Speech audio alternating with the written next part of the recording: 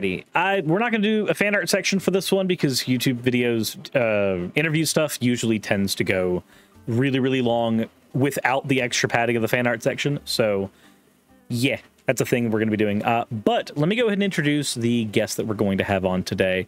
For those who do not know, this is Kay, and she actually is the person who, if you guys remember Miss Peep, and if you don't, then there are plenty of episodes on my channel where you can find stuff from Miss Peep. We've had a couple of collabs in the past, but Kay is actually the voice trainer for Miss Peep, for voice feminization. So I wanted to actually have her on so that we could have a conversation about voice feminization and how that tends to go. Because I know for a lot of people who are trans, they don't tend to know the path forward outside of like, I'm gonna soften my vocal cords and see about getting a diagnosis, and also get on HRT maybe if they're in a position where they can even afford to do so.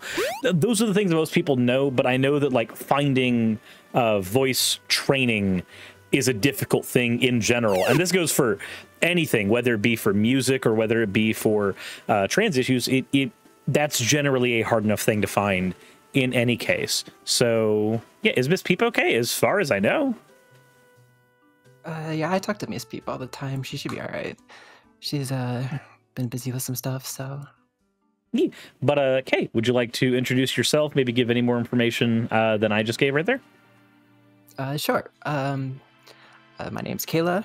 Like Suris said, I teach Miss Peep voice feminization. My actual job is I've been an illustrator for a long time, so there's that. But on the side, for free, actually, I don't charge anyone. I teach voice feminization. Awesome, awesome.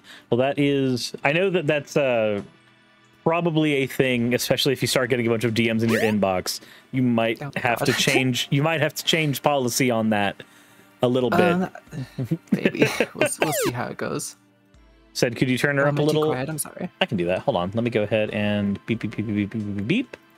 All right. There we go. Let's try that. Also, Zozo, thank you very much for resubscribing. I appreciate it. Mr. Softly says, this combo's not helpful to me. I'm trying to go the opposite way, but I will stay and listen to be nice. Mr. Softly, I actually have some information for you if you do want to stick around and listen. I mean, they're going to be sticking around and listening anyway. Hell yeah.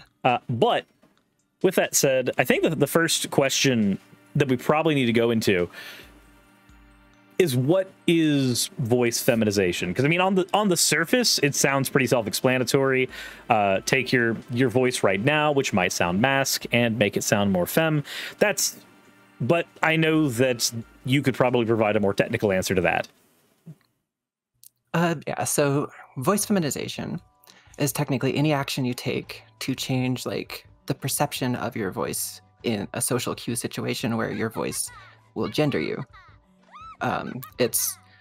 There's a lot of different ways to do it. There's surgeries, which I highly do not recommend. I've seen too many horror stories with that. But yeah, there's multiple methods. There's lots of ways to train, and you know, there's a few methods that are like really common that a lot of people, you know, how do I say it? A lot of people like have success with more than others, but you just gotta mostly practice at it. I think anyone can do it, especially if you actually hear my voice before I feminize. But anyway, yeah, no, it's a lot easier than people think, and all it is just changing perception of things, really. Okay, a couple things here real quick. Nakibre, thank you for the 25 bits. The gay agenda, thank you for resubscribing. Nah, this is the K agenda right now. I didn't even ask for pronouns, but I guess we'll just assume the K agenda. But so the next question that generally comes up when we're talking about that, you mentioned surgeries before. I know that I don't want to make this all gloom and doom, but you did mention that surgeries were a thing that some people did to try to, I guess, reshape their voice box. And there are some fairly negative effects that can come from that, from what you're saying. Yes, the surgeries. Oh my goodness. So it's a really, really delicate process, and your vocal folds, which are what actually produces the sound for your voice, are not really easy to mess with. So if there's any kind of slip up, there's all kinds of things that can go wrong. And during recovery, even like a simple cough can ruin it forever, and you might just like be mute. So there's those. I have heard technically that it's improved, but I have yet to see any results of it being improved. So I just can't recommend vocal surgeries. It feels like one of those things that if you can train and achieve a similar or even a similar and safer result, maybe go ahead and go with the similar and safer result. Oh yeah. And on that specific note, I do believe anyone can train, because like I said, if you hear my voice before I feminize, it's pretty crazy. So because since I've trained, you know, I can still do this and go all the way down here. Oh God, it's Solid Snake. Right. That's what I'm not going to do that anymore. That's what I got called a lot before. So. Mm-hmm. So that does beg the next question, though. If we're on the topic of harm, is there any chance that voice feminization can harm or permanently alter your original voice? Now, granted, understandably, permanently altering your original voice for a lot of people is probably the goal. That's a feature, not a bug.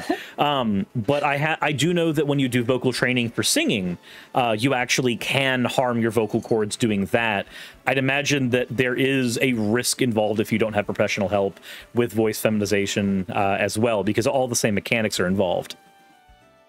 Yes, actually. So you can hurt your voice, but you can also hurt your voice just by talking normally. The primary ways that voices can be hurt are through overuse, through misuse, and through abuse. So overuse is just talking for really long periods of time, all the time. You might want to be concerned about that one, Suris. Just take care of your voice. That's all I got to say.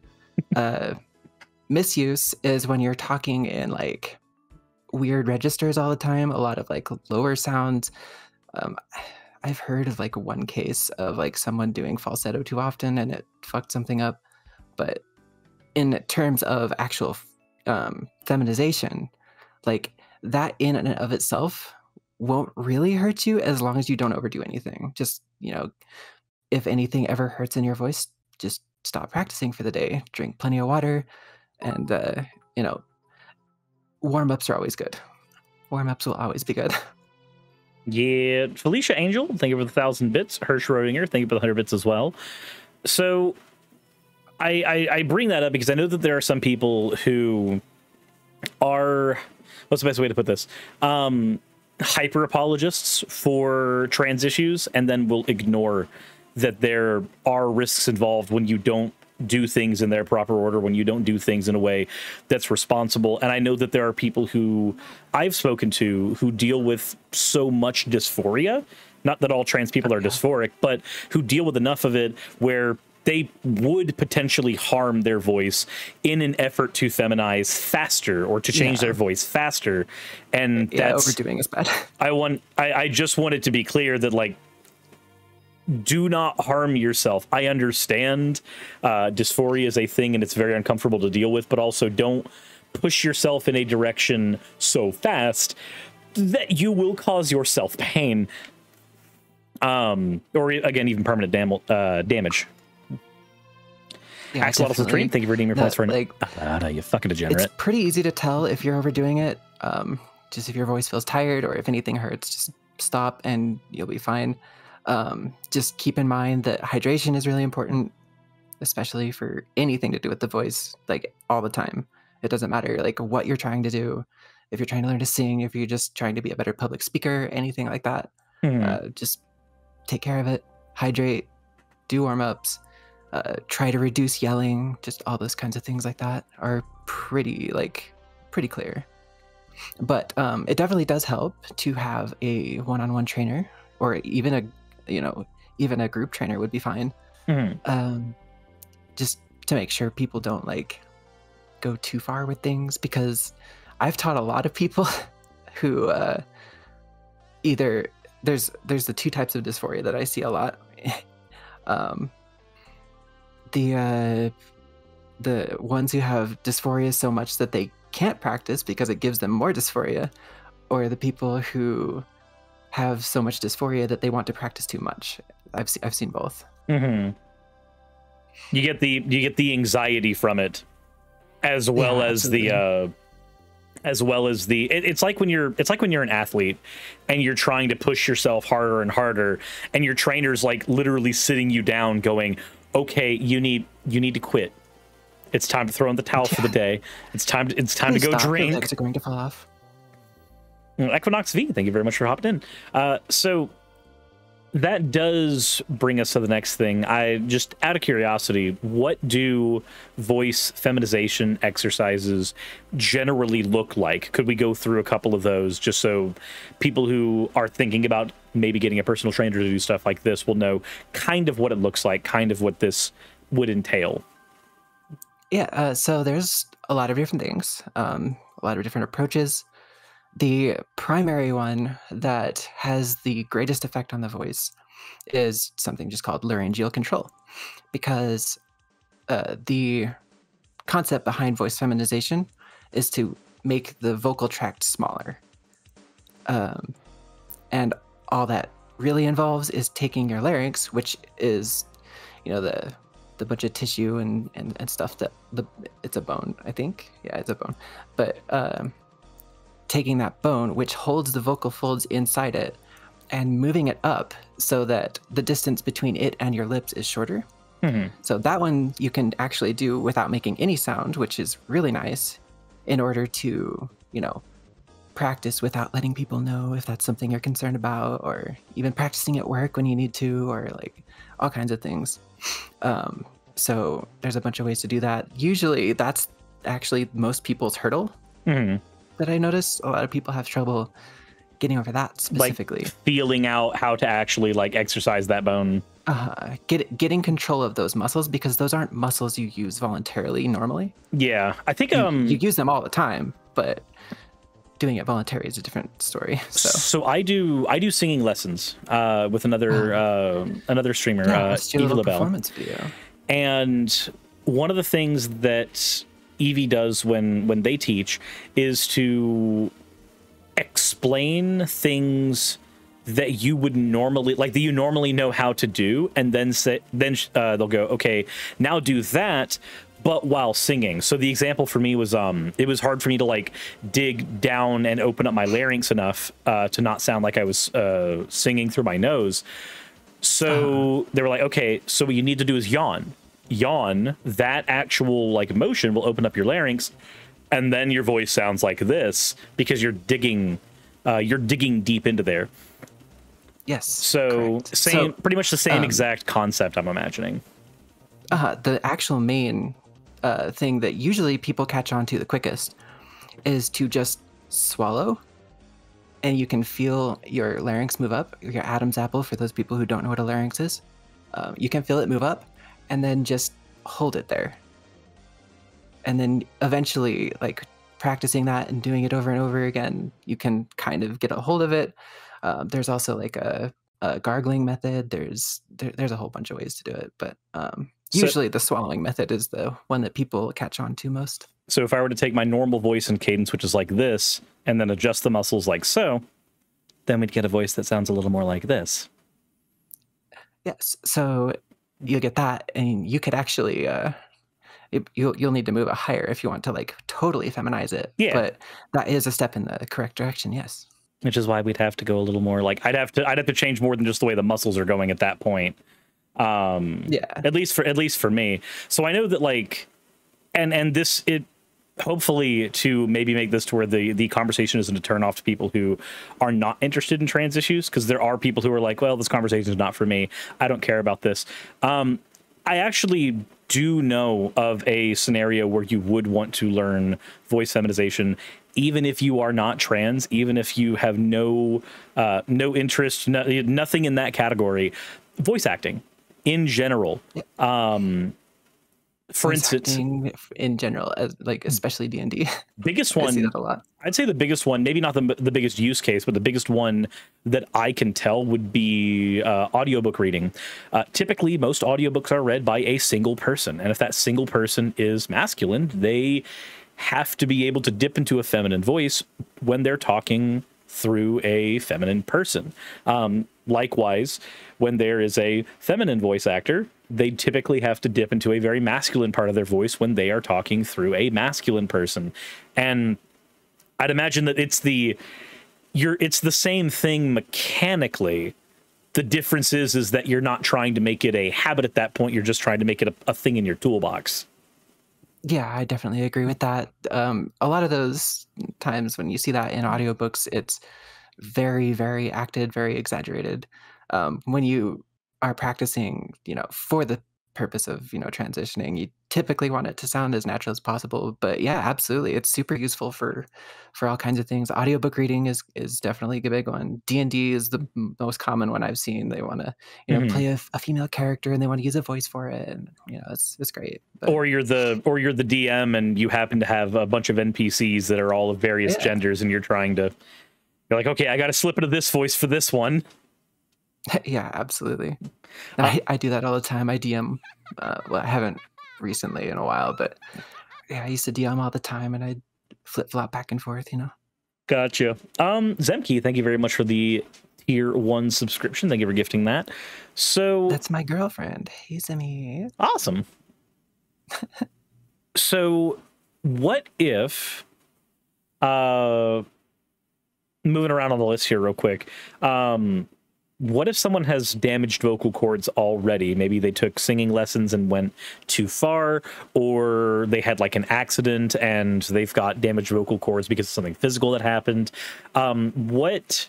How safe is it for someone like that to practice maskifying or feminizing their voice?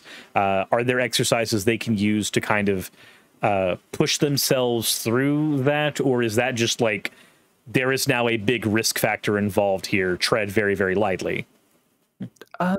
It really depends on like the extent of the damage.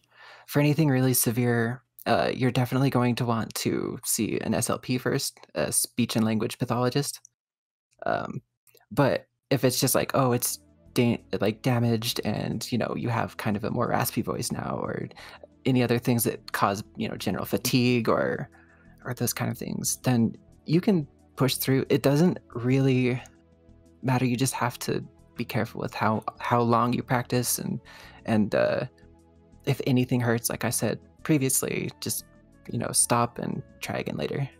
Like Right. It's totally possible to do even with damage, and it's kind of interesting because I have actually seen many people use it as an excuse and not be honest about it. I'm not trying to call anyone out, but like I've seen 2 that I can think of off the top of my head who are like, oh, my vocal cords are damaged, I can't speak. And they were just saying that so they didn't have to speak. And their voice wasn't actually damaged at all. That's off track, but it was interesting. I've met a handful of people, not to like accidentally slip into ableism live on stream with viewers, but I have met at least one person in my life who used a disability that they did not have as an excuse to not have to do things they otherwise found uncomfortable. Like I've been there and seen that, so I know it happens. It's unfortunate that it happens because 9 times out of 10, I think it just comes down to a type of anxiety. Like you're just trying to find the way to avoid doing something that you otherwise would have to do. And like I get that anxiety is especially like piling that on top of dysphoria. Like when it comes to like practicing this kind of stuff, I absolutely understand. I'm just like, anyone can do it. I promise. Just take care of your voice and practice. You'll be all right.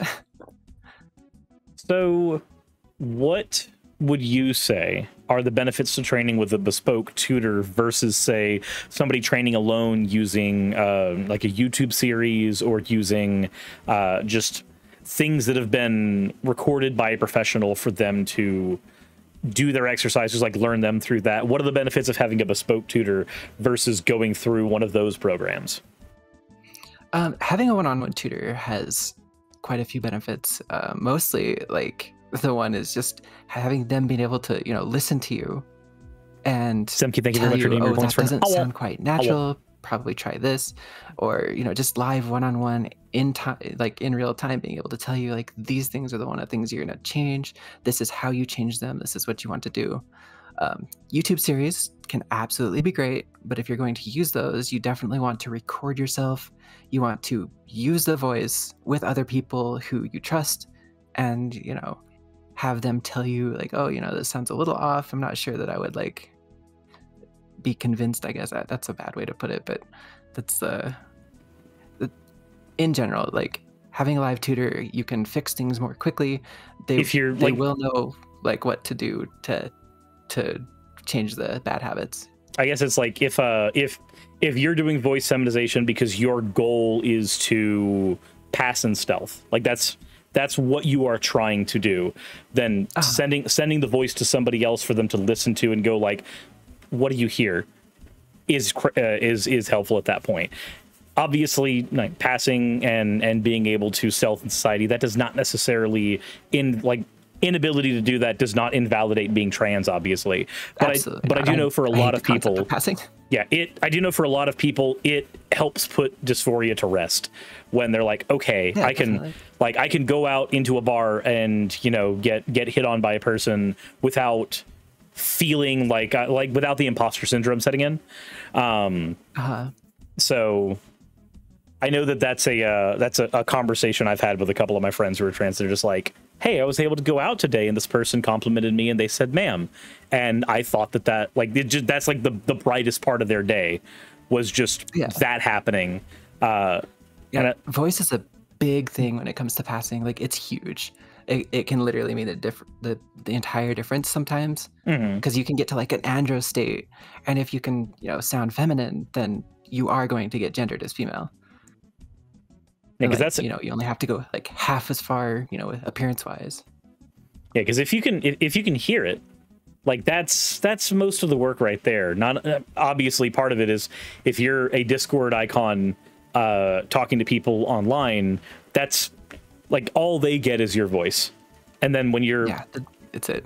When you're out when you're out in the real world, everybody at one point has probably seen a person who was androgynous and they were waiting for them to speak before they gendered them. Like I've seen that happen. I know it's happened to me where I've like gone, okay, I'm gonna wait for them to talk and then I'll say something. Like, you wait for the voice. The voice is a big part of that. A lot of us use that as a guidepost, whether we know it or not.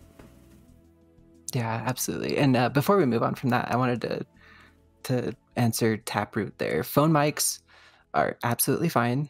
The better the mic, the easier, time you'll have hearing like the little nuances. But for just general like feminization, phone mics are plenty. You just have to hear like a general overview of your voice and be able to tell. Also, Zemke and Epentos, thank you both for following. I appreciate it. So I will piggyback on the phone mic thing real quick. You would be surprised if you were in a noise isolated environment, the actual quality your phone mic has. Not the mic you use with like your AirPods or any of those, but like the actual microphone that's in your phone. Smartphone mics, outside of having a good recording environment, which a closet is great for that. Not that I'm saying go be trans in the closet. That's not what I'm saying. But recording off of a phone mic while in a closet where your voice has nowhere to reverb, you'll be surprised at the audio quality that comes out of those things 9 times out of 10. Yeah, absolutely. As an audiophile, I would absolutely say not, but as far as a layman's audio quality, I would agree.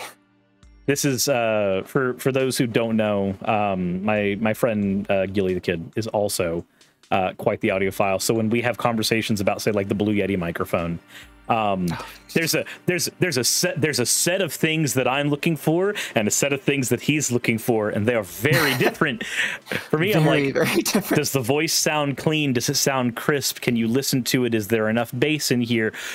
The Blue Yeti can do most of that with a little bit of tweaking, and he's just like, nope, it's all garbage. It's all trash.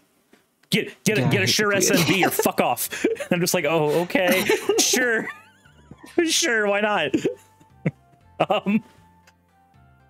Jeebus. Discord fucks up everything anyway. Well, yeah, but that comes down to Discord. Discord has a bandwidth cap. Yeah, it's since unlike Skype and Zoom, since Discord is trying to be an app for gamers, it cuts bandwidth use down as far as it can go, which is helpful. I will not deny that. It is very helpful for gaming. It is less than helpful for recording. Mr. Shopley says Blue Yeti suck ass and are shit for their price point. Oh yeah, for the price point of the Blue Yeti, I would rather get a Blue Yeti Snowball. Like, the only difference between the Blue Yeti and the Snowball to me is just there's a little bit more tin in the Snowball, but you pay $50 to $60 less. That's worth it to me. Use post processing to fix the Snowball. Yeah, and but also Fifine makes really good microphones for a much lower. Fifine for how cheap they are. They do an amazing job for what you get there. And if you're spending Blue Yeti money, just go with Elgato instead and get one of the Wave series. It's better than the Blue Yetis.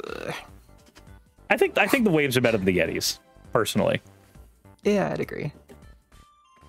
The only problem I have with the Waves is the actual material build for the Waves is kind of cheap compared to what the Yeti uses, but the sound is better. Yeah, absolutely. But that's all USB mics, and I think those are all considered some form of disease to you. Yeah, please XLR. Only if you're willing to get a ghost and a pass through. Judy the Pancake, thank you very much for the follow. Mint Kuro has a question. 4K, are you mainly for pitch and stuff, or are you good at helping with more refinement stuff like adjusting resonance? That is a wonderful question, actually. Pitch means almost nothing in voice feminization. So I do help with pitch control, which can help you with vocal patterns. But as far as resonance, that's the primary thing that's going to make the most difference in a voice. So lowering amount of resonance and increasing voice softness, not too far to a natural point, are the two things that will help the most in voice feminization. But pitch really doesn't mean much. People used to think all the time, even trainers used to think all the time, that pitch was the primary thing, but it's pretty meaningless. It can help in some ways, and you can raise your pitch to the level that you like. That's fine. But as far as the actual usefulness of pitch in feminizing your voice is not useful. I guess it also, all things considered, think about a smooth, seductress voice. You're not thinking of a high-pitched voice, but you're still thinking of a feminine voice. That alone should probably be enough to not think that pitch is the end-all be-all there. Absolutely. There are plenty of cis men who have really masculine voices, but then you'll find cis women who have deeper but still very feminine voices in comparison. It's pretty it's pretty useless. Everybody's pointing out it's ara voice levels. Absolutely. Let's train you so your ara can be really convincing. Said what's trained me? Or let's train me so it can let's train you. Yeah. Sure, why not? Judy the Pancake says, you're an awesome VTuber. Anyway, great for background noise. Well, thank you very, very much. I've noticed a lot of people say that I'm a decent bit of background noise. Yay. I said, Femme, Suris, when... Supa, I'm right here. What do you call these? Fucking hell. Salem was the surgeon for this one. What was that, Kay? I said, I think they mean your voice. Oh, I know they mean my voice, but I'm giving them shit. The girl butter dispensers. The girl butter discourse is over. We're done. Oh my god. Like Evelyn from League of Legends, she has a deep voice. Well, yeah, Evelyn's entire aesthetic in League of Legends is seductress who will kill you in front of your family because she gets a high off of it. Like, yeah, that makes sense. So, next question would be, what do you do if somebody does harm their voice while they are practicing vocal feminization? And like, obviously there's levels of harm here. So, you know, I'm guessing the obvious answer is like, if there's a little bit of harm, then you just tell them like, hey, take a drink of water, you're done for the day. But what if there's harder damage that's done there? Unfortunately, most of the time, if there's really hard damage, just using your voice as little as possible is the only thing you can really do for free. You need to rest it up. You need to make sure you drink plenty of water. Hydration's, again, really important. As far as really bad damage, speech and language pathologists are kind of your only option, unfortunately. It's pretty rough. Damaging your voice is scary. So take care of it the best you can, everyone, whether you're training for something or not. Give me 1 second.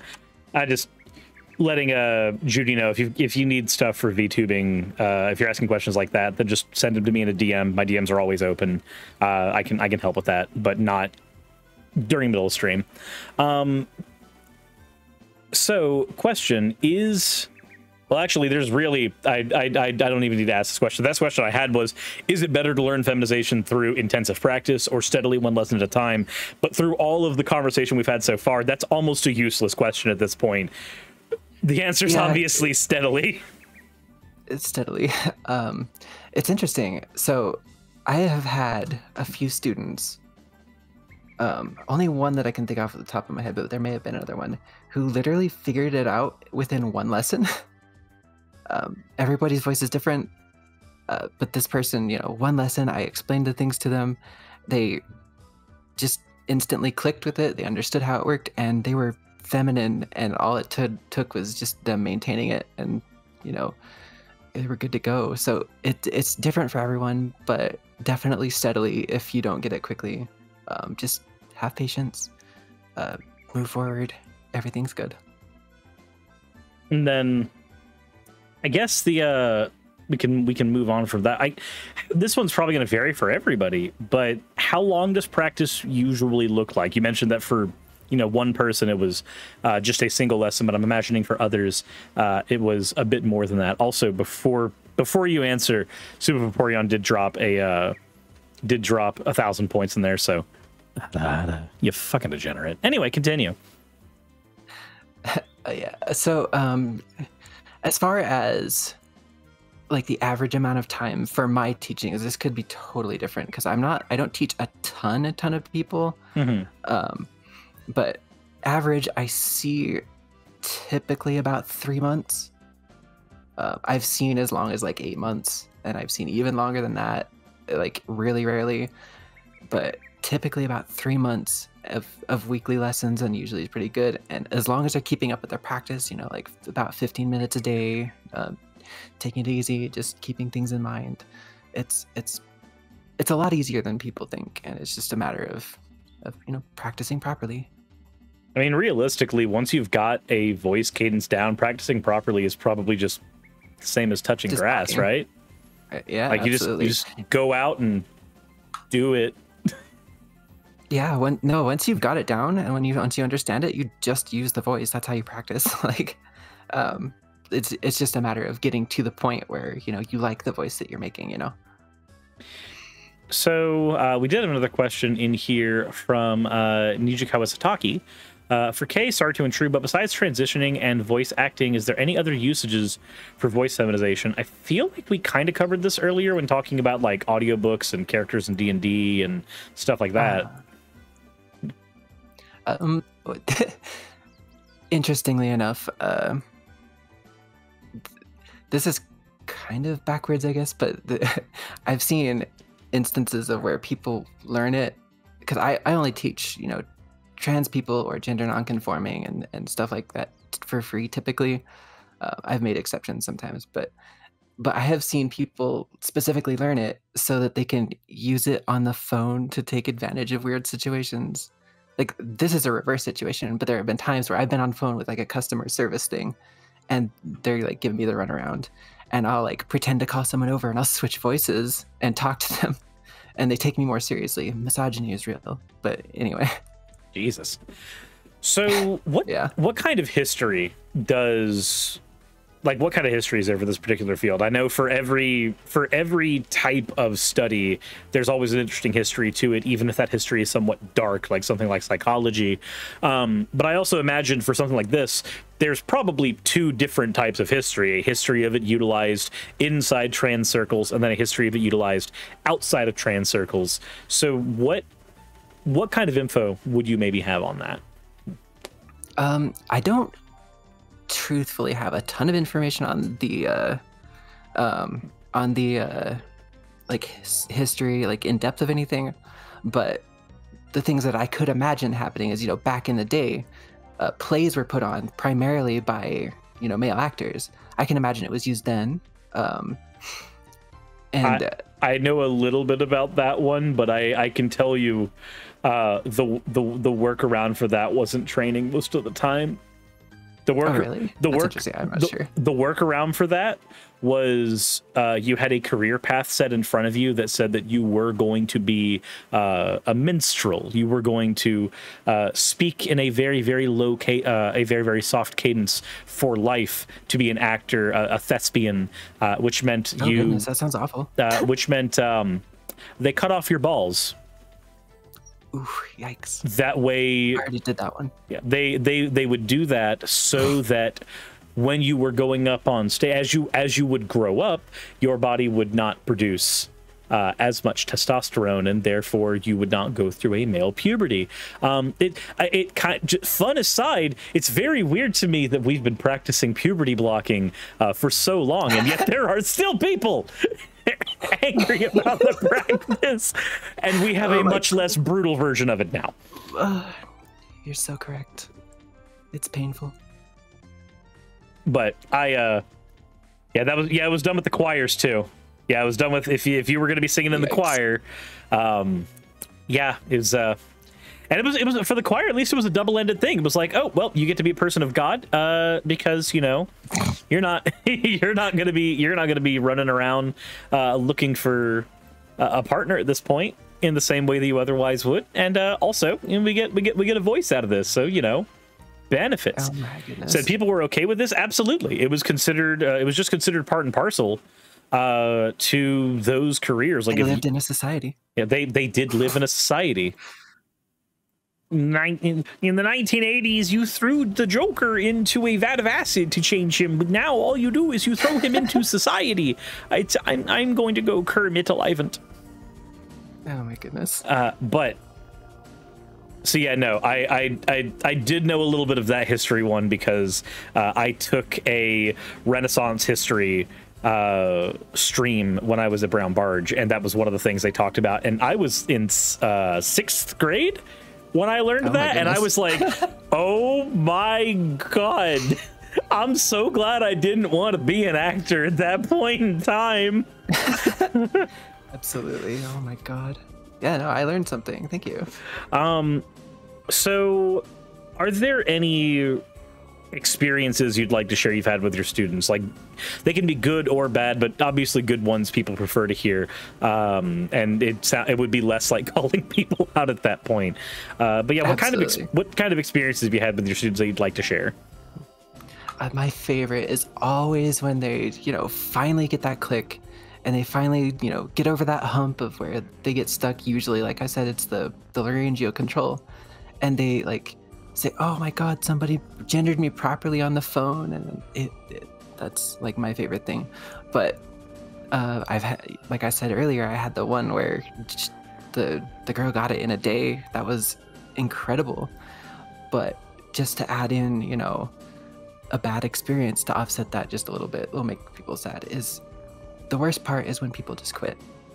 They hit that hump And no matter how much I tried to encourage and to say, hey, you know, you can get this, let's just try a different method, they just stop. And I don't like that. So my advice to people is don't stop. You can do it. I promise. It's not as hard as you think. And just, you will hit that point where you're going to get gendered properly on the phone and it's going to feel good.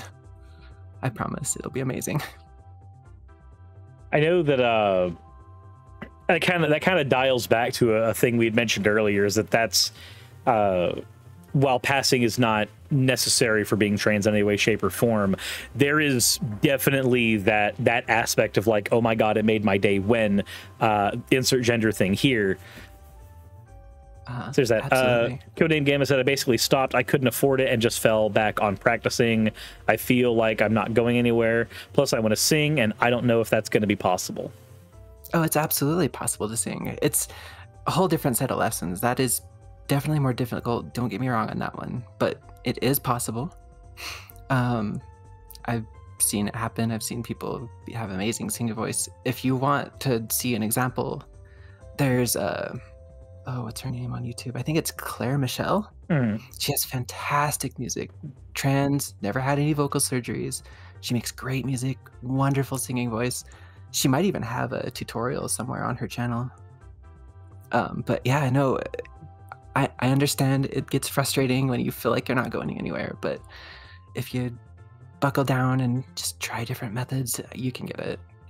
100% Codename.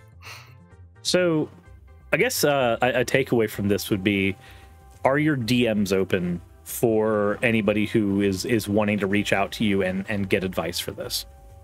Oh boy. Yeah, I can try. I'll apologize if I don't get to everyone, but if people want to DM me on Twitter, that's fine. Don't follow me there. That account is just, it's just my personal account. All you'll see is me being angry. But if you do want some stuff in the future, I do plan on doing some actual like content creation with Miss Peep. So you could follow her and you'll eventually see where things come from me. But it'll also be Miss Peep talking about things that makes her angry. Yeah, that's true.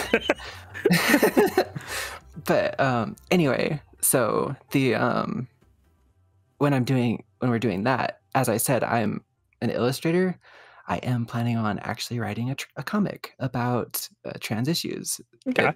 If you can't tell by my little icon on screen, it'll be furry stuff, but it's not going to be like anything explicit. There will probably be an explicit version, but it'll be safe for work.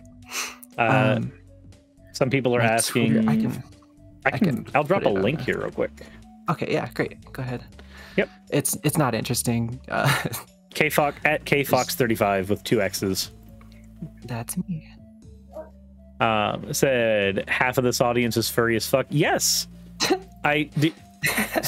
Okay, so I had 300 subscribers when Telltale shouted me out years ago, and then I had 700 subscribers because 400 people came from his channel, and bless Owen's heart, every single goddamn person he sent me was a furry. At that point, the 50-50 split between furry and not furry in my community began, and it's never changed. It's never changed. That's really funny. The furries and the not furries in my audience have been sitting there just like having a conversation with Thanos. How do we achieve true balance, sir? This entire time. As far as my comic goes, I picked furry stuff specifically so I could illustrate certain concepts without using nudity. So I have a reason. Nah, that makes sense. Bugs Bunny wearing gloves and all that. Bugs Bunny wearing...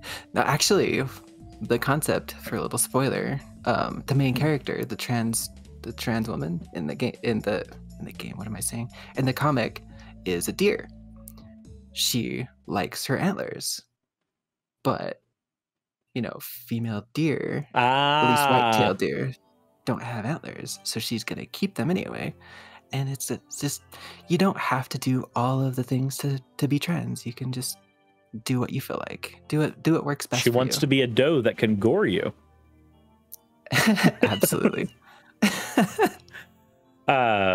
Bacon was unavailable. Says Telltale is a furry confirmed. Can confirm that while he himself may not be a furry, I was sitting at a table for lunch with a bunch of other content creators, and when Telltale arrived, Matt Dillahunty looked at Owen and just the first things out of his mouth was, "Oh, good, the furry is here." And that was the first things out of his mouth to Telltale. So even if Telltale is not a furry, everyone believes Telltale is a furry. Fantastic. Good old Owen. So just can confirm from personal life, real life experiences. Fantastic. So to wrap things up, do you have any final thoughts that you would like to share with any of the viewers here, anybody who's watching live or anybody who might be watching when this goes up on YouTube? Yes. It's hard being trans right now. It really is. Seems like everything's coming down on top of us. Laws are being passed, you know, tons of other terrible issues are happening, but I firmly believe that this is the dark before the dawn. You know, if we fight back, if we stand up, keep going, we can push things back, and we will actually have genuine acceptance. Things will go properly. Society always moves left. We can win. Vote and follow Suris and Miss Peep. That is the most important part of any revolution, is following me and Miss Peep. I'm kidding, obviously, because I know that there's somebody in my audience who's going to take that seriously and go, like, you're right, I can't throw a brick through a window without first following on YouTube or something. Like, do not do. But oh my goodness, I do want to say, Kay, thank you very much for hopping on. I know that our initial interaction was from a statement that I said that was misheard, not just by you, but like a few other people. I totally misunderstood that. So the history of that for people who were in the chat, there was a thing that I was pointing out was that a lot of times it is harder. Obviously, you know, there are issues with the idea of passing in the trans community in general, but it is harder sometimes to pass if you're AMAB as opposed to AFAB because of things like your Adam's apple. And the way that I phrased it was, it's harder to train your voice. I think it was like shaving your Adam's apple doesn't always go far enough or is even possible for all people. And then I immediately bled into, and sometimes training your voice will not necessarily let you go as far as you want to go, depending on how you do it. And like, I said those two things close enough together that it sounded like I meant to say that the Adam's apple had something to do, like the Adam's apple shaving has something to do with the effect on the voice. Yeah, I was like, what? No, serious, it's wrong. Yeah. And I was like, no, like I was trying to point out physical modifications and then vocal modifications in two separate categories, but I said them so close to one another, it farked up there. We good. We got it fixed. Though obviously there are physical modifications that can affect vocal, but as we talked about earlier in this segment, those ones are scary. Yeah, those ones are a bit scary. If you I hate to say it this way, this is going to sound very awkward the way it's going to come out, but I have all the best intentions when I say, if you're going to do a vocal surgery like that, learn ASL beforehand just in case. There is a chance of things going wrong. Yes. Well, it's just like if you have a spinal surgery, right? Like have a fund for a wheelchair set up. There is all surgeries have a chance of something going wrong. Prep for the possibility of the bad thing happening, and then be happy if they don't. Be very comfortable if they don't, but understand that like no surgery is without risk. Hope for the best, prepare for the worst. Yep. Avalon of Avalon says, what pain do you have for us today? Oh, the pain is later. Right now, we're actually just enjoying good vibes. Yeah, I'm great. I'm kidding. Kind of says, my last resort is vocal surgery. I don't know if I'm going to get to that point. Let's try to do everything possible before getting to that point, because that's the one that has the highest risk factor.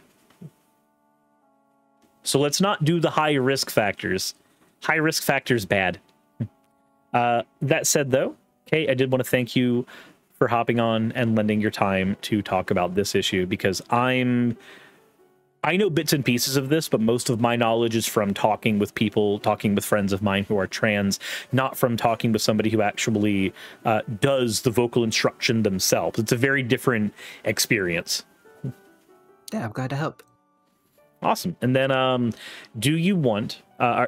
I know we already mentioned your Twitter before. That is Miss Fox with 2 X's and then 35 at the end, I believe. K-Fox. K-Fox. I'm going to fix the can't message part. I just saw that in chat. Yeah. Is there anywhere else that you want people to be able to find you? I know that you said that you are going to be doing some content creation later. Do you have anything for that already set up? Nothing yet. But if you do follow Miss Peep, you'll see that in the future. We'll be doing it together. Okay. So go follow Miss Peep on Twitter, and then that will give you an avenue in the future. It's like a cheat code. Yeah. There we go. Well, again, thank you very much for hopping on, and I'm going to go ahead and anytime close us out for this bit before moving into everything else. Hell yeah. All right. Thank you very much. Stick around. Yep. Bye. See ya.